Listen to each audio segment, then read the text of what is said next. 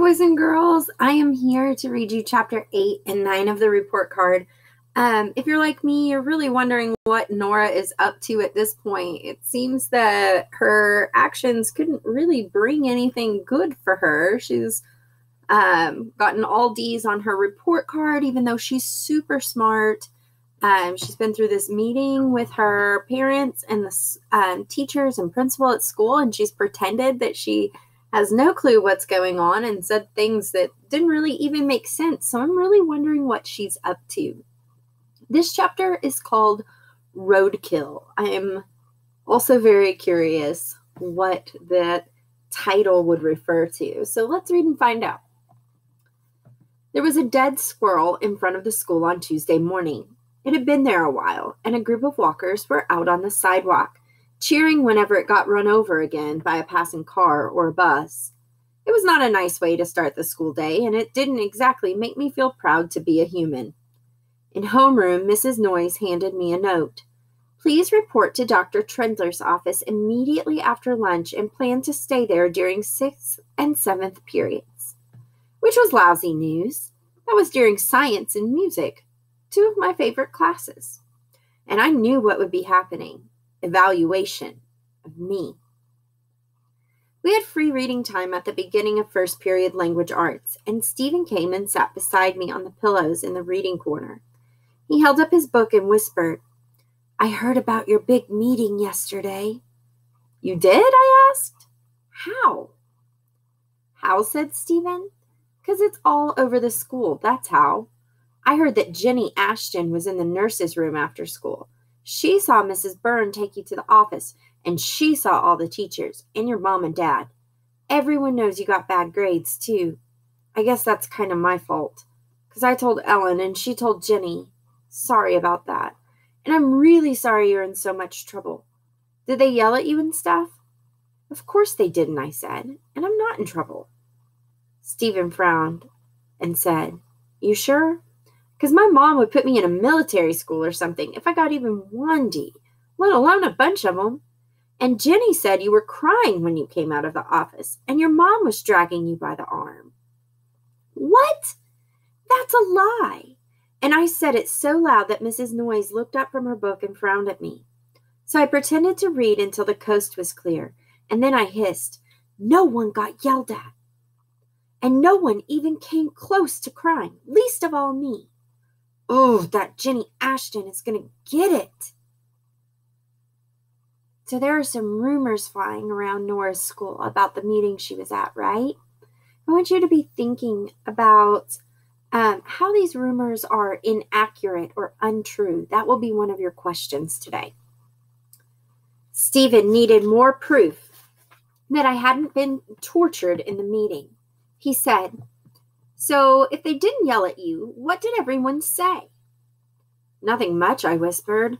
My mom wanted to know how come she didn't get any warning about my D's, and the teachers had to explain why I got the bad grades. It was all pretty stupid. I got bad grades because I did bad on some tests, duh. And now they want me to take some more tests to see if I'm as dumb as they think I am. But you're not dumb, Stephen said. Even I know that, and I really am dumb. I pushed him on the arm. Don't ever say that, Stephen. I hate it when you say that. He shrugged. You're the one who always says you have to face facts. So face it. I'm dumb. I pushed him again, and that was one too many disturbances. Nora, Mrs. Noyes was using her soft reading time voice.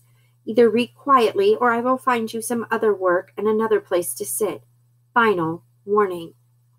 I nodded and put my nose in my book, but whispered to Stephen, Bad test grades do not mean you are dumb, and I am not in trouble. And if you see that Jenny Ashton, you tell her to start fixing those rotten rumors before I fix her. When I went to my locker after first period, Charlotte Kendall came up to me. Charlotte wears a different colored ribbon in her hair every day, and she always holds her books and her notebook up tight against her stomach with both arms. She whispered, but Charlotte's whisper carries about 10 feet, so we had an audience. Nora, I heard about your grades. Your averages, they must be ruined. What are you going to do? Do you think you're going to get left back? I couldn't stand it if you got left back. I smiled as best as I could. It's okay, Charlotte. I won't get left back. I promise. Well, she said, if there's anything I can help you with, just ask me, okay? Because I got almost straight A's, and I would help you if you wanted, okay? I looked hard at Charlotte, testing for acid in her sweet face or her eyes. Not a trace, only sweetness. Charlotte meant every word, and she wasn't bragging about her grades, just stating a fact. So I smiled and said, thanks, Charlotte. That means a lot to me. And it did. Charlotte truly felt bad for me. She helped me remember that as far as everyone else was concerned, I was going through a crisis, an ordeal. Because for everyone else, it was an absolute fact that fifth grade grades mattered. My grades made me look like that dead Cirrus Carolinius on the road out in front of the school. And in less than 3 hours, Dr. Trendler was going to get out his measuring tools and try to figure out just how flat this squirrel really was. Chapter 9, Cornered. It was raining at lunchtime, so I got a pass to go to the library. Indoor recess in the gym was always noisy and confused, and the library was always just the opposite. I went to a table near the back wall to do my math homework. I was whipping through the 6th problem when a voice said, Nora? I jumped a mile. I hadn't heard Mrs. Byrne come up behind me. She smiled and said, sorry to startle you. Sometimes this carpet is almost too quiet. May I talk with you over at the front desk? Sure, I said, and I got up and followed her. She said, back here, and she motioned me behind the desk to the long work counter. I want you to read something I printed out yesterday. Then she handed me 10 or 15 pieces of paper that were stapled together. I knew instantly. I knew what I was holding. I pretended to read the first sheet, but I hardly saw the words. My thinking had kicked up into overdrive. I was in trouble. I needed a way out. I needed a major distraction, something like a fire drill or maybe an earthquake. It took a lot of effort not to start breathing fast, and I was afraid my cheeks would turn bright red. I turned to the second page and then the third, barely reading, just stalling for time. Finally, I had to say something, so I said, it looks like a list. Mrs. Byrne said, turn to page 5, Nora, and read some of the entries out loud, but please keep your voice down. I skipped ahead and started to read. MIT Internet Registration homepage. Issues in Light Wave Theory. JaneGoodall.org homepage. Fuel cell technology comes of age. Hybrid vehicles find new homes. Cold fusion anomalies. Field Museum Egyptology Department. Richard Feynman's lecture on. Mrs. Burns interrupted and said, thank you, Nora, that's enough. Can you tell me what you've been reading? Something from the computer, right? I looked into her face. She wasn't buying my innocent act, not even a little bit. Mrs. Burns shook her head. It's more like something from your computer, Nora. More precisely, that information is stored under your login account on the Media Center's main server. So did you guys know that when you look things up on the computers at school, it's all on a server and the school can access it? So they know what you look up. So this librarian has done a little research and she knows that Nora has been looking up all these very complex, complicated things. And I think that's of interest to her. I hope it doesn't ruin Nora's plan, whatever her plan is. We'll see. When I began to back up the system yesterday afternoon, one terminal was still active, the one in the corner. I went to shut it down, but something on the internet browser caught my eye. Something about the Connecticut Mastery Test. I didn't remember any teachers using that terminal, so I checked the login name, and it was you, Nora. You forgot to log out when you went to the meeting in Mrs. Hackney's office. I know you might think I was prying, but it's part of my job to monitor the internet activity of all student accounts. So I looked around a little. Mrs. Byrne looked me right in the eye. She said, what you're holding there are the first 13 pages of a 159-page document that lists the web pages you have visited or accessed since the beginning of this school year. Your files are using 5 gigabytes of storage space on the server. Do you know what that means, Nora? I think you do, but I'll tell you anyway. It means so far this school year, you have gathered more information for access and retrieval than all the rest of the 4th and 5th grade students combined. Just glancing through the web pages of the links you have in your hands there, it appears you have done extensive research on alternative energy sources. You have been trading emails with a primate expert at the Jane Goodall Institute. You have a keen interest in educational theory, and apparently you have been enrolled in a college-level astronomy course over the internet at Massachusetts Institute of Technology.